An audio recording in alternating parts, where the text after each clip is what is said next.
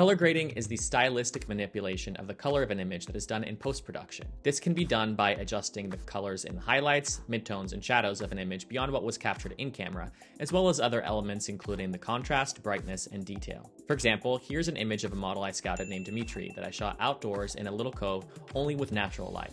If I wanted the image to evoke memories of summertime, hot temperatures, even a sexier mood, I could color grade it with a few adjustments that would entirely change the feeling of the image.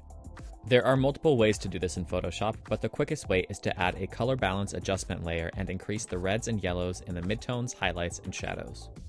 With that same image, if I wanted to tell a story of melancholy and loss, I would increase the blues and cyans in the image, slightly reduce the contrast and saturation, and now I have an entirely different feeling. This is the power of color grading.